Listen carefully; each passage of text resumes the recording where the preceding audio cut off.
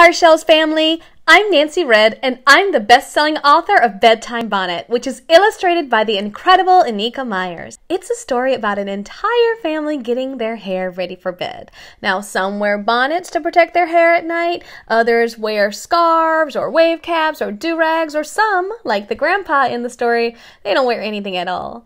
And I wrote Bedtime Bonnet because when I was a little girl, I felt like the only person in the whole wide world who wore a bonnet to protect my curls. And I didn't have any idea how common it was because I never saw stories or movies or television shows where kids like me wore bonnets or durags or anything to protect their hair at night.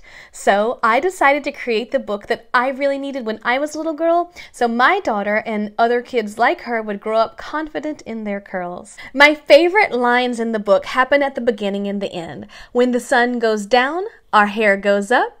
And when the sun comes up, our hair goes down. I really hope you enjoy reading Bedtime Bonnet as much as I enjoyed writing it. Lots of love, and thank you for reading.